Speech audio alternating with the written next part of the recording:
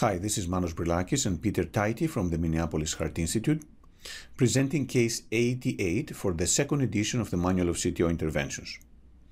This is a case of retrograde CTO intervention through an ipsilateral epicardial collateral. This is the baseline dual angiography. The patient had previously a stent placed from the LAD into a large diagonal branch that essentially jailed the mid LAD that was occluded at the time. Right now, the LAD is occluded, and the mid and distal LAD are filling retrograde via a large epicardial collateral from the second diagonal branch. We did inject the right coronary artery here because we were not sure if there are any collaterals given from the right, which there did not appear to be. However, having a guide into the right coronary can be very useful because the ipsilateral collaterals may get compromised during CTO crossing attempts. So looking at the four characteristics of the lesion, starting at the proximal cap, we get a hint that the proximal cap is likely at the bend of the LAD stent going into the diagonal, but the exact location remains a little unclear. So we have an ambiguous proximal cap.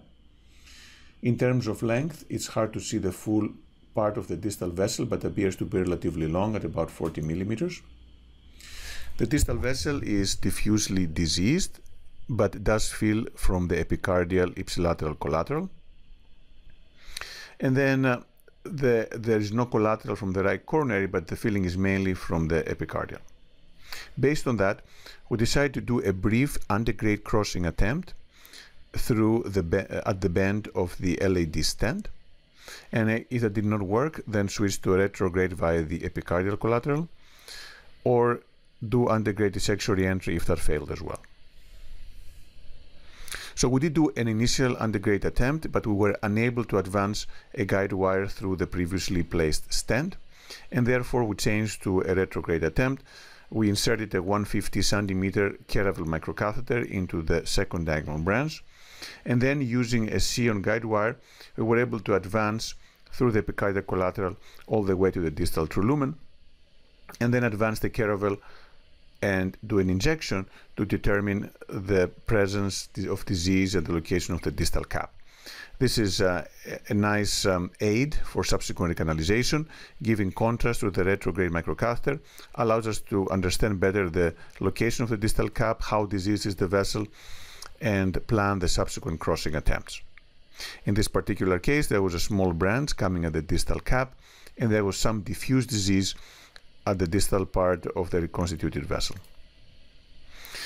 We therefore proceeded with retrograde crossing. We advanced the retrograde knuckle wire all the way to the LAD stent, and then using that as a marker, we were then able to advance an undergrade pilot 200 that was knuckled, and now we have the knuckled guide wire and the retrograde guide wire in the same space. We proceeded doing reverse cart that was achieved using a retrograde pilot 200 guide wire. There was no use of guide liner. Sometimes when we do reverse cart in the LAD and the circ, a guide liner is used to minimize injury in the main vessel, especially if we're close to the left main coronary artery. However, in this particular case, the LAD CTO was way in the middle, far away from the left main, and it was also protected from the previously placed stent. Therefore, we did not use a guide catheter extension. We were then able to advance the retrograde guide wire into the guide catheter, and then we pushed this is an R350 wire, until it exited from the guide catheter. So we now have a retrograde microcatheter going through the vessel, through the CTO, and coming back out with an R350 guide wire. We did still maintained a short guide wire in the diagonal to protect it in case of dissection. We predilated the occlusion. This is the short wire in the diagonal. And then we restored undergrade flow. There was some dissection into the LAD within the occlusion. We first placed a stent over the externalized guide wire. However, we could not place a stent before removing the externalized guide wire. Otherwise, we had the risk of jailing the retrograde guide wire, which could be a major complication. Therefore, before placing a stent, over the retrograde externalized guidewire, it is important to change that for a standard undergrade guidewire. And this was achieved in this particular case by using a dual lumen microcatheter, over which we're able to advance an undergrade wire and then remove the retrograde wire and then advance an undergrade stent and stent over the origin of the second diagonal branch.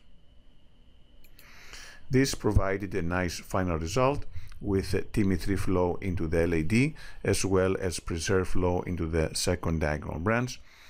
75 minutes of fluoroscopy time were used and 3.8 gray of air kerma radiation dose with 220 mL of contrast. Therefore, this case is a nice illustration of how the retrograde approach can be useful for clarifying the proximal cap ambiguity.